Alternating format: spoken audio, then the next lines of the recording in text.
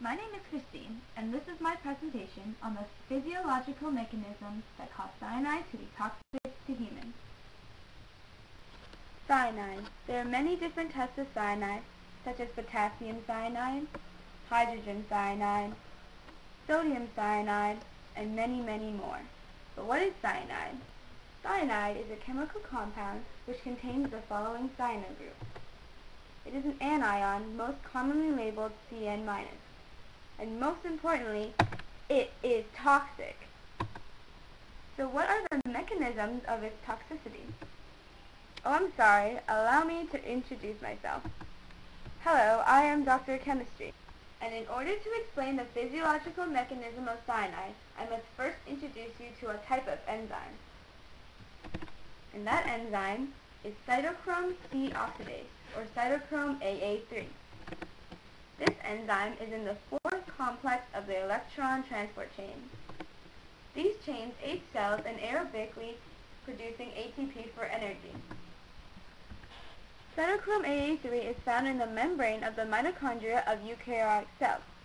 But what does this have to do with cyanide, you ask? Well, the cytochrome AA3 is the main target for cyanide in the human body.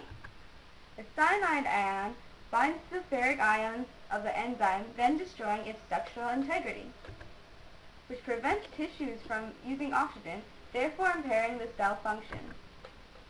This reduction in oxygen flow results in tissue damage throughout the body, affecting the most vulnerable tissue that rely on aerobatic respiration, such as the central nervous system and the heart.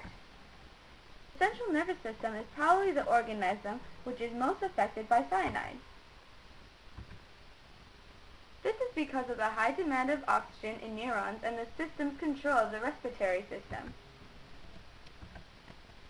The adverse effects of cyanide are on both cellular and physiological levels.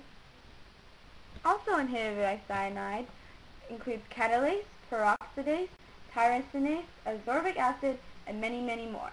And something else I will just be discussing with you is detoxifying enzymes.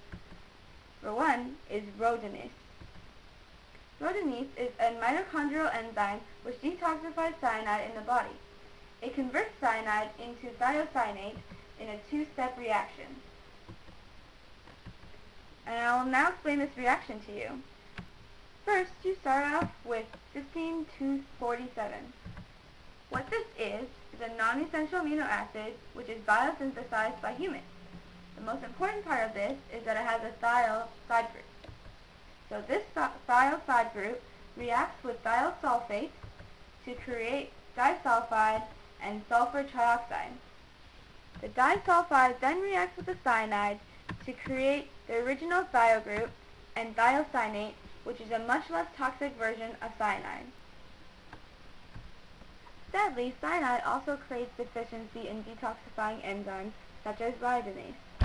But not to worry, currently we are trying to create synthetic compounds to be used as an additional source of sulfur, because it will facilitate the natural process carried out by rhodinase, which I explained earlier. Now comes the sad part. High inclination oral or dermal exposure levels result in certain clinical effects. These include convulsions, unconsciousness, and death. Low exposures will likely result in less severe symptoms such as headache or dizziness. However, if humans ingested cyanide at quantities of 10 milligrams or less per day, it would not be toxic. This is because at this amount, the compound is able to be transformed into the less toxic thiocyanate. Interestingly enough, studies have shown that continuous long-term consumption of nearly 5 milligrams per day of cyanide has no injurious effect on humans. Wow, all this explaining is giving me a headache. I need some Tylenol. All done. Now to my research. Wait, if that's a Tylenol bottle, that means